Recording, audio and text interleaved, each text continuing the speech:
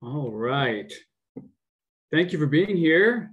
We're going to go ahead and get started. We might have a few people join us as we go along. My name is Stephen Campbell. I'm the Director of Admission for the Lamont School of Music, and I'm joined by Nikki Russell, which you can see there, Senior Financial Aid Advisor in Financial Aid. And tonight, we're just going to go through some slides, and we're going to talk about what office does what, right? So we have two offices represented here, the Office of Lamont Admission, which is my office, and of course, the Office of Financial Aid at the University of Denver, which is Nikki's office. And it can be a little confusing sometimes for music applicants as they go through the process to know who to go to for what. Why are they getting emails from both of these offices? What are they supposed to do, and how are they different from non-music applicants to the University of Denver? So we'll talk a little bit about that. We'll talk about how you can determine or how you can know the costs of an undergraduate education here at DU. It's also undergrad and grad, I suppose. We'll talk about what the FAFSA and CSS profile are, what they're used for. We'll talk about what financial need means and how it's determined. And we'll talk about the types of aid that are available to you at the University of Denver.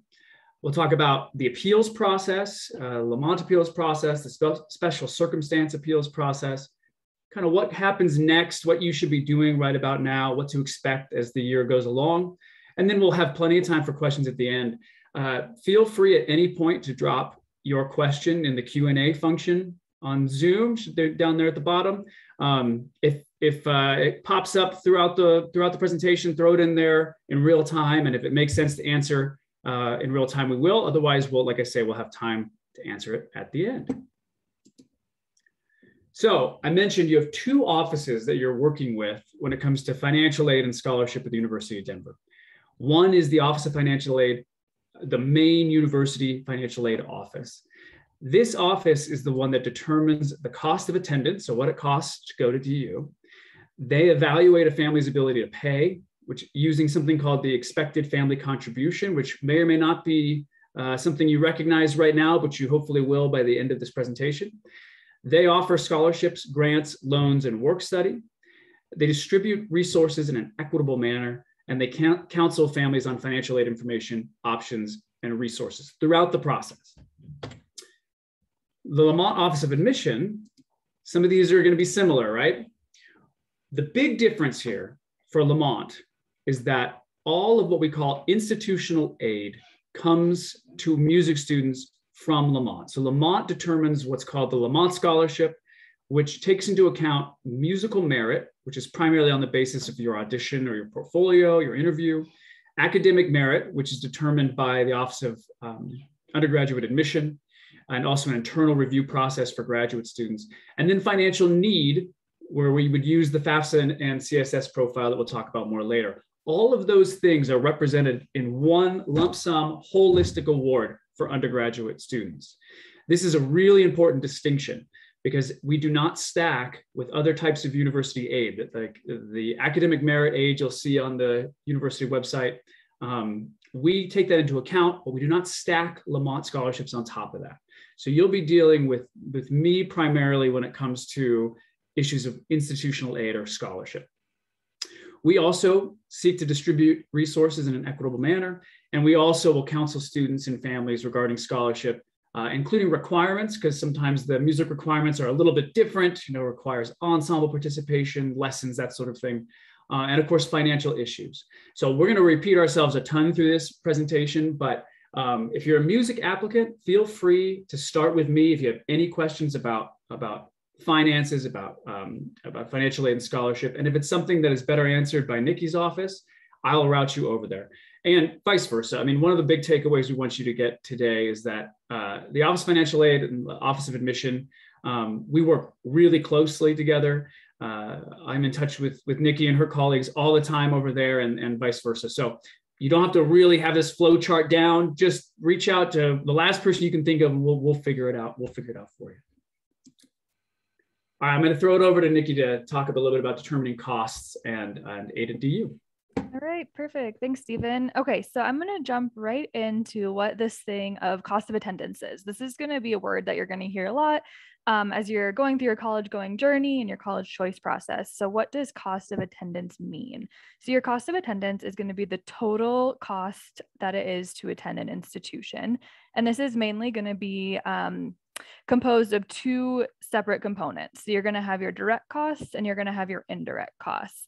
So at DU, your direct costs are going to be those things that are actually going to show up on a student bill and be billed by DU. So these are going to be your tuition and fees, and then on-campus room and board, which includes the residence hall that your student is living in, and then their meal plan. These are things that are actually going to be on the student bill. But we also don't want to forget about those indirect costs. So indirect costs are things that aren't going to be directly billed by the institution, but they're still considered costs associated with attending college. So we want to make sure that we're capturing them in that total cost of attendance. So this is going to be things like books and supplies, transportation, and personal expenses.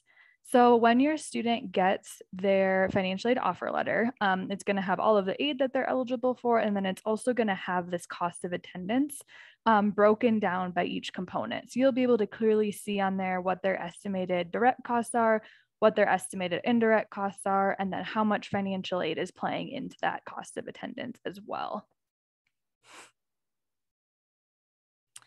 So the first and a really important step for your student to be considered for financial aid is going to be filing the FAFSA. So the FAFSA is the free application for federal student aid. And this can be completed at fafsa.gov or studentaid.gov, either one. And then they also have a mobile app as well. So I know that sometimes when people hear FAFSA, they think it's going to be scary to fill out. They really have streamlined the process, and it generally only takes about 20 to 30 minutes or so, as long as you have all of the required documents in front of you when you're filling it out. So this is available October 1st of every year. So the one for next academic year, the 2022-2023 academic year, that FAFSA is already open and available to complete.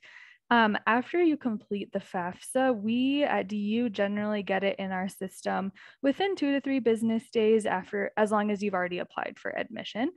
So feel free to reach out to us if you want to check on the status of your FAFSA, and we'll also always update your student's application status portal when we've received it as well.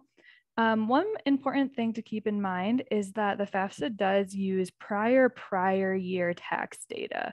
So for the 22-23 FAFSA, this is going to use 2020 tax information. So the reason that this is because we don't have our 2021 taxes done yet. So the Department of Education said, hey, let's make sure that everyone already has their taxes. They have everything available. We're going to use prior year data.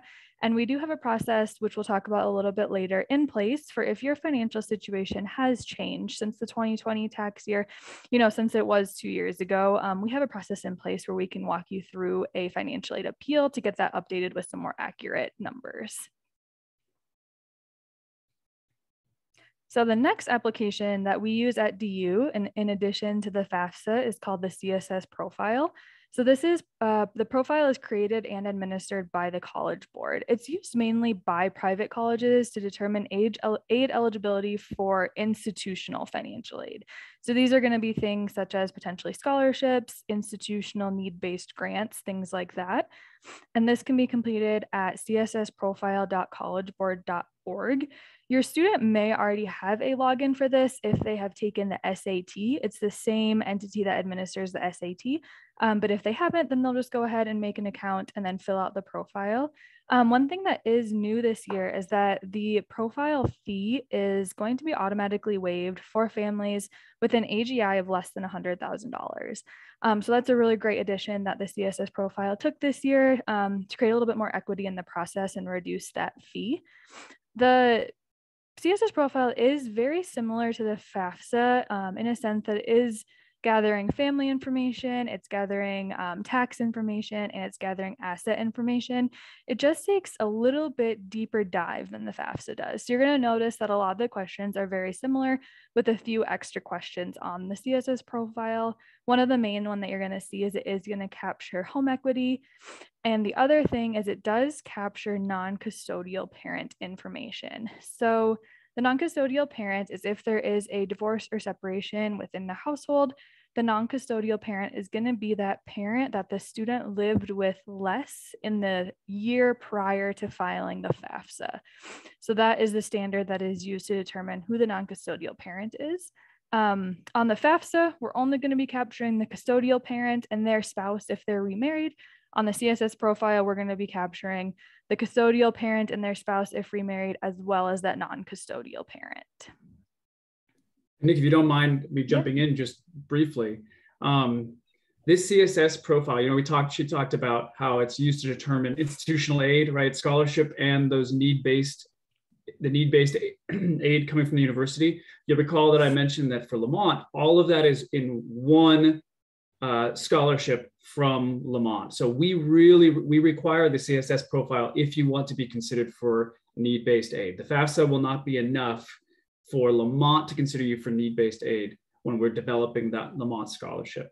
And Nikki, maybe this is reductive, so correct me, but I've heard that in our case, right, at a private school that uses the CSS profile and uses quite a bit of institutional aid, the FAFSA is really a loan application, right? In a lot of ways, you're applying for federal. There are other types. We'll talk about the types of aid that are accessed by that, but FAFSA you can think of as really accessing that federal aid, whereas CSS is really accessing the aid here at DU.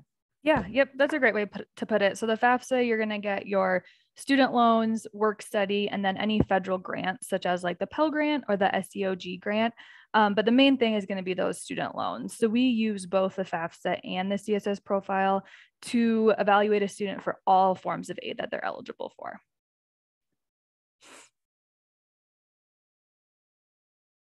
For family contribution. So how is that determined? So like I mentioned, we use both the FAFSA and the CSS profile in order to get this estimated family contribution number. So this is going to take into account a family's income. So it's going to look at the student and parent income if the student is a dependent student. It's also going to look at all of their taxed and untaxed income, as well as assets, which include the things listed on the screen. And then there also is a few other factors that go into it. So it's going to factor in family size, and then also if you have any other kids in your household that are going to be attending college at the same time.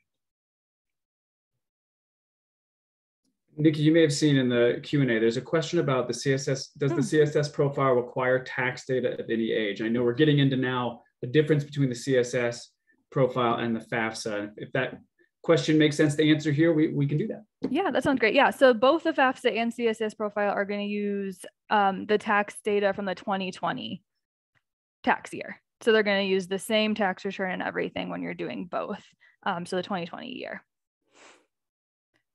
All right, so talking a little bit more about the differences between the FAFSA and the CSS profile. So as I mentioned, the FAFSA is just going to be capturing that parent of record, so the parent who the student lived with most in the preceding year. It does not collect, it does collect step parent data, but it does not collect non-custodial parent information. And it also does not collect home equity. It does collect the asset data as of the day the FAFSA is filed, because we understand that assets are volatile. So we're just trying to capture it as of the day that the FAFSA was filed. And then it's going to collect the 2020 taxed and untaxed income. So then we look at the CSS profile. So it's going to collect the parent of record along with the student. It's also going to collect step parent data. It's going to collect home equity. It's going to collect the non-custodial parent information. Same process for assets. It's going to collect the assets as of the day that the profile was filed, and then it's still going to use that 2020 taxed and untaxed income. So there's not too many differences between the two. The profile, like I said, just takes a little bit of a deeper dive into the family's financial situation so that we can really understand what's going on within a household, and so that we can give them the most amount of aid possible. All right, so when you sit down to file both the FAFSA and the CSS profile, you're going to want to make sure that you have this information in front of you. So you're going to want to make sure that you have your tax returns, any W-2s, your driver's licenses, because it's going to ask for your driver's license numbers, social security numbers, savings and checking account information, home value, and then other asset info if applicable. So if you have any investments, business info, farms, things like that, you're going to want to make sure that you have that all in front of you so that you can hopefully finish both of these applications in one sitting. Okay, so at DU, we use financial need to award different scholarships and grants. So When we determine financial need, we're looking at that total cost of attendance number, and we're subtracting your estimated family contribution to then understand what your financial need may be. This is the number that helps us determine how we can equitably distribute our resources and how we can give you the most amount of aid possible. We're going to be looking at that financial need number. And which is exciting, aid is available to pay for college, and that is what we are here to talk to you about this evening. We want you to know that aid is available, and we're here to help you explore all of the options that are available to you.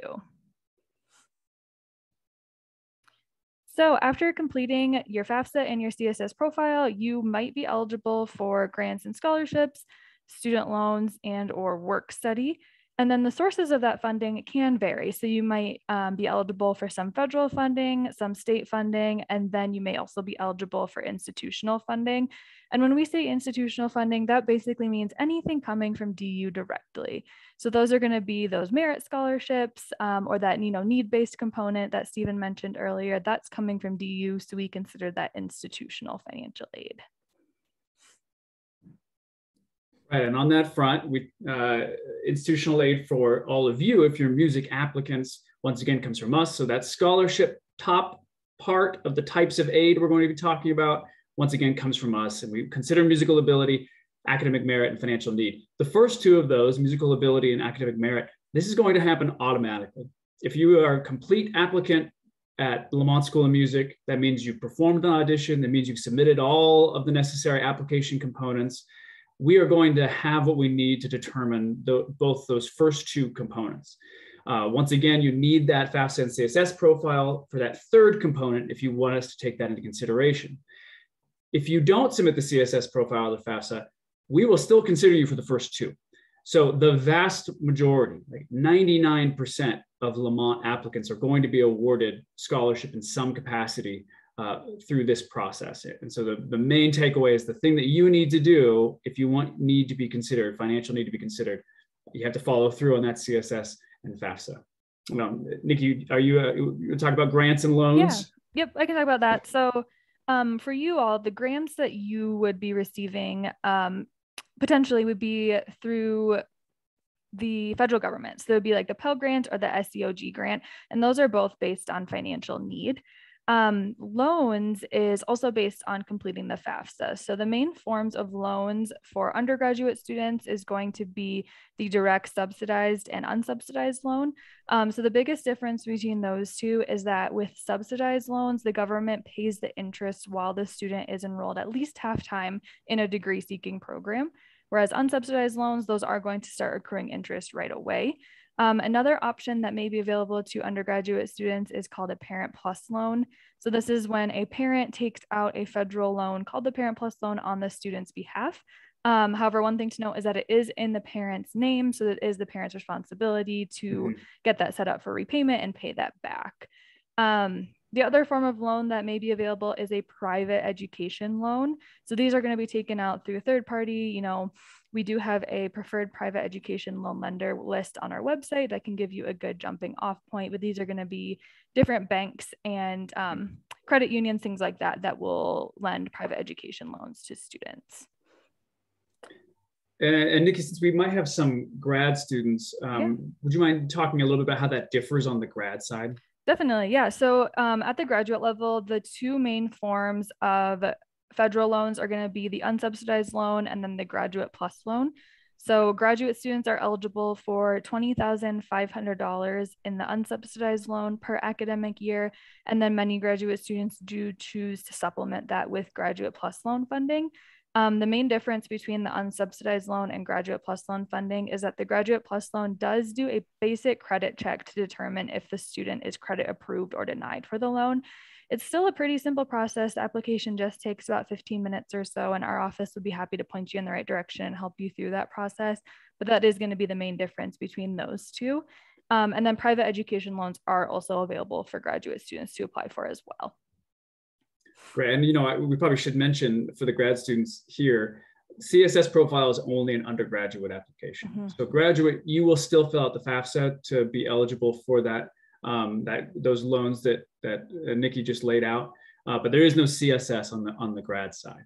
And on the Lamont scholarship side for grads, it's a little more varied because we have some graduate teaching assistantships, we have graduate dean scholarship, we have some donor money. We combine all of those things. So in that way, it's similar to the undergrad side where you'll get one line item, one lump sum for the scholarships that you've been awarded. So in some ways it's more complicated because there are more scholarships available on the grad side, more types of scholarships available.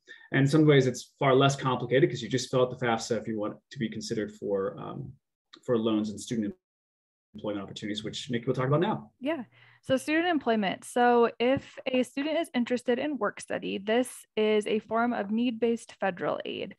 So work study is basically a student is offered an amount and then they are able to go get a job generally on campus that is hiring for work study students. And then they receive a paycheck every week or every 2 weeks like normal. The biggest thing to remember is that this isn't going to actually go directly towards your student's bill or your student bill. You're going to get it in a paycheck just like you would an outside job. So I am a huge proponent of this, right? Because in music in particular, we have all kinds of work study opportunities for students who have this award, right? So you can come work in the Office of Admission, you can work in the PR office, you can work in the box office, all these different opportunities, the music library. And it's not just a paycheck, right? This is something where you can start gaining experience in the industry as an undergraduate or a graduate. Most of us who are in music admission or music administration more broadly have kind of got their start as a work study student back in whatever program we were pursuing, kind of opened our eyes to the possibilities outside of kind of what we had thought presupposed was the track a musician should follow. So if you are eligible for this and you are as part of your financial aid package, highly recommend taking advantage of it. Reach out to Lamont offices if that comes to pass, and we'll find you a place to work at Lamont. It's great. So appealing your aid offer. Nikki mentioned this earlier. Because we're taking 2020 year taxes, there may be substantive change in your financial situation between when you applied, when you filled out the FAFSA and CSS, and when you actually matriculate or start at DU. So the appeals process for music students is a little bit different. You will start with me because something may happen. You'll get your aid and you'll say, oh, I really want to go to Lamont, but I can't quite make this work. There's something going on that didn't show up in the documents. Can we talk about it? So you start with me. We have a Lamont process where you'll provide the narrative, tell me the story, tell me what's going on in your situation, and the number, what is it that you're asking for. And we can go through that process here on the Lamont side of things. If there is a substantial difference in income, particularly, like there's something that will change that EFC number that Nikki talked about earlier, I will route you over to the Office of Financial Aid to go through their kind of formal special circumstance appeal. Again, that's mostly because even if it doesn't affect the outcome of your Lamont scholarship, we want to make sure that you're eligible for all the different types of federal and state aid that Nikki laid out, right? And your EFC may have something to do with that. So start with me and I can move you along to the Office of Financial Aid if necessary. That process will start after you get your awards. So we'll talk about this a little bit more later, but mid-March is when you'll hear from us about music awards. So this appeals process kind of happens between March and May and into the summer in some cases.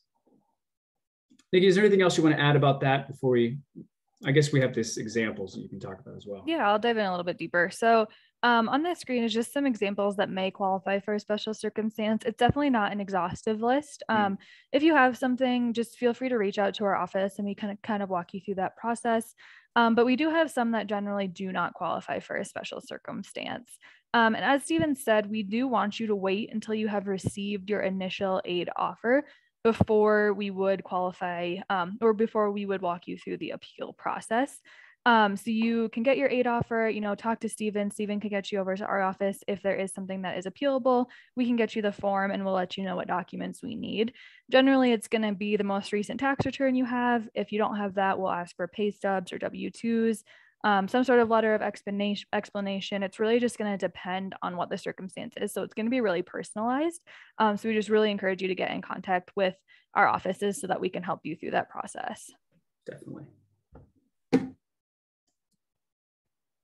All right, so what's next? What can you expect going forward? What should you be doing? So the first one, make sure you've done the FAFSA and CSS profile.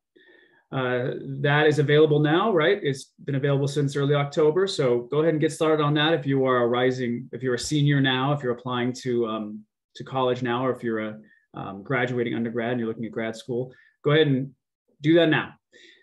This one seems silly, right? This next one seems obvious. I can't tell you how often I talked to someone who was like, oh, I needed to know that. I didn't pay attention to that Office of Financial Aid email. Especially for music students, they'll think that they are only getting information from Lamont, from music offices, when the emails they're getting from financial aid are so important and really matter when it comes to determining aid later on. So don't ignore emails from the Office of Financial Aid. Check your email. The email that you put on your application is the one that we're using, so make sure you're checking that one. Log into your application status portal for required documents. Keep on that throughout this process because it's easy to kind of let things fall by the wayside. Research and apply for private scholarships. There's a part of our website that has some information about that, but put the feelers out there. They typically come in smaller increments and they do require something often from the applicant. So it's good to get started early on those, and every little bit helps. Those music scholarships often are, may require you to do a little performance or something like that. Don't turn away any of those opportunities. Every little bit helps to make this affordable. I mentioned music scholarships are sent in mid-March. So for undergrads and grads, for undergrads in particular, you'll hear from the Office of Admission, usually late February, sometimes into early March. And then you'll get more information from Lamont about music scholarship. And you'll actually get information too then from Nikki's office that shows that full cost of attendance and all the different types of awards that you are getting, the full financial aid package for that year. So you can be on the lookout for that. Graduate students, the admission and scholarship part come in one email on March 15th. And then again, you'll get a cost of attendance financial aid letter from the Office of Financial Aid a little bit later than that. Yeah, and then we hit this at the beginning. We told you we'd hit it throughout. Reach out to us. I mean, we don't get sick of saying, right, that we're here to help you navigate this process and ultimately, hopefully, to make DU a possibility for you, right? So I know it's cliche, but there aren't dumb questions. Reach out to Nikki's office, to my office. We'll make sure you get to the place you need to get in order to have your questions answered. This is what we're here to do. So don't hesitate to reach out. We know it can be complicated. And it's worth being clear about what to expect when you get to school, what the costs are going to be, and how you're going to make it work for the next 4 years or 2 years if you're a grad student. So that brings us to the end. We'll put up this contact information, which shows our offices. I'll leave that up just for a second, and then we'll turn this PowerPoint off and answer any questions you have. So jot down that contact info, think about your questions, pop them in the Q&A, and we'd love to answer them for you.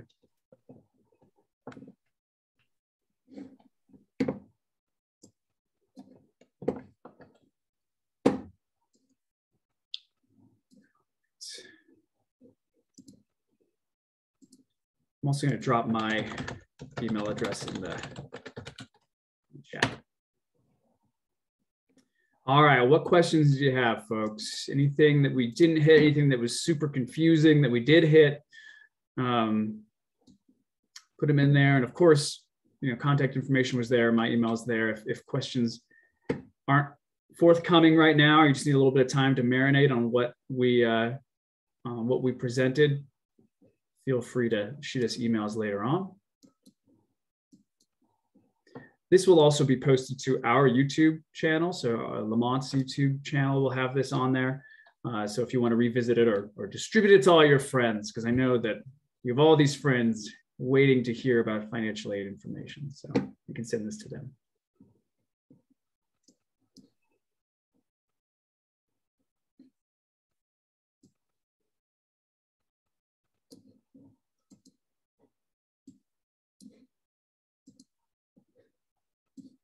All right, folks, I'm not seeing any questions come in.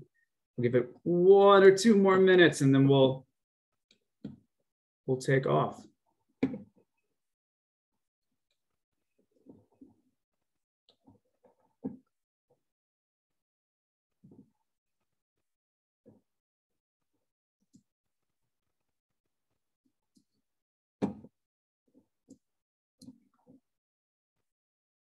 All right, Nikki, anything you want to add before we sign off?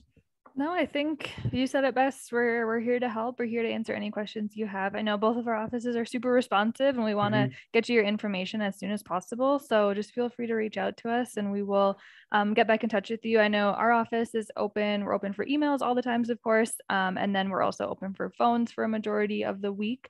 And then we're also open for drop-ins if you're ever on campus. That's right.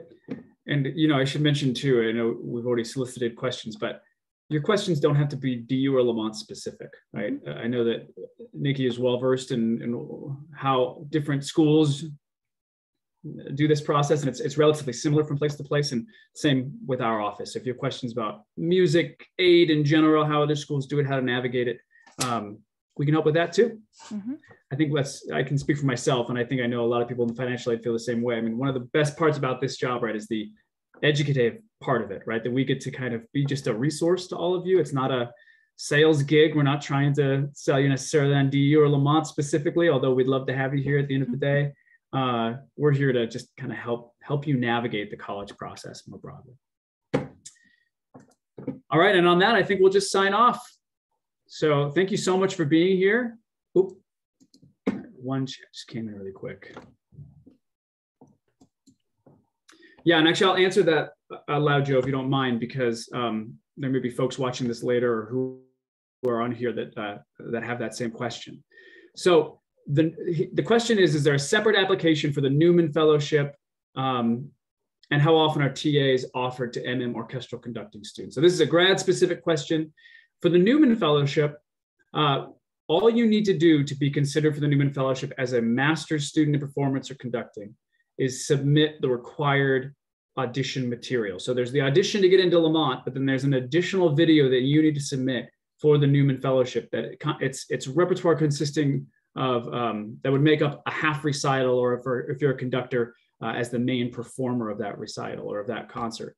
So make sure you include that in your application. Other than that, there's nothing you need to do, because what will happen internally is you'll go through the audition process, and our faculty will kind of flag folks who they think would be good for consideration. And then there's a broader process of reviewing the application, the audition videos for those people and selecting a Newman Fellow. So aside from submitting that video, you don't need to do anything special for the Newman Fellowship.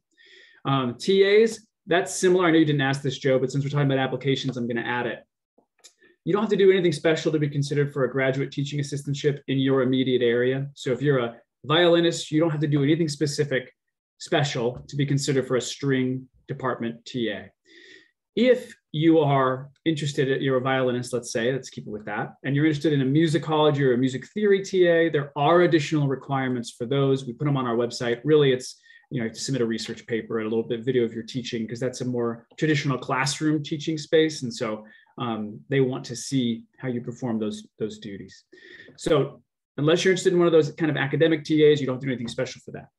For orchestral conducting students, so Joe, you're in a kind of a special place in that if you are a master's student in orchestral conducting, you will be awarded a TA in orchestral conducting. We only accept one student a year in that program, and so that TA is reserved for that person. Great question. Thanks for bringing that up, because I know that some of that grad specific stuff will be interesting. It will be of interest to our applicants later on. Any other things? Any other questions? You got one right in there at the buzzer, Joe. Is great.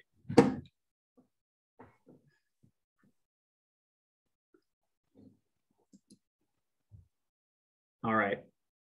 Well, thank you all again for being here. Nikki, thank you for joining me on this. Really appreciate it. Be in touch if you have questions. Otherwise, best of luck on your application and auditions. And just can't wait to get to know you a little bit better through this process. Have a good rest of the night.